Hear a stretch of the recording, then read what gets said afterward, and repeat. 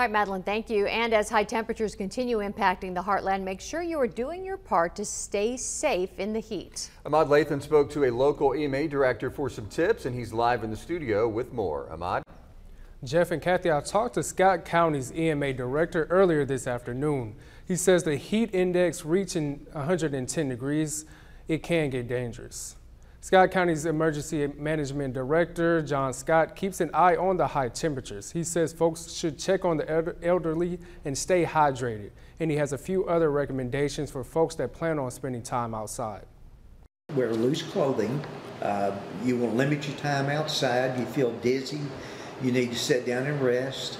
In an automobile, you got to be sure that the children or any animals you have are protected. You don't need to leave them in a car. Scott also tells me as temperatures continue to rise into Thursday, he suggests making use of an AC as much as possible.